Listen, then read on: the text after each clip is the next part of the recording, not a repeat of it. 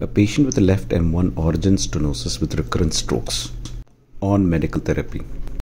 The factors that we take into consideration are the site of the plaque and the diameter of the distal and the proximal landing zone.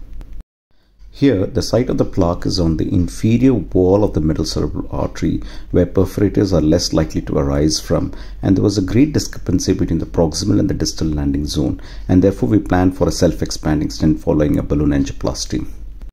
An envoy 6 French was taken high up to the cavernous segment of the ICA, following which the stenosis was crossed with a traxus microwire, over which a balloon-mounted catheter, a NeuroSpeed, was taken across the stenosis. We perform a slow angioplasty and dilate the artery up to 70% of its usual diameter. Following this, a self-expanding stent, here a Credo closed cell design, the shortest length possible, was deployed across the stenosis. The proximal and distal landing zone should be at a normal, healthy site of the artery. There was good antegrade flow following stenting.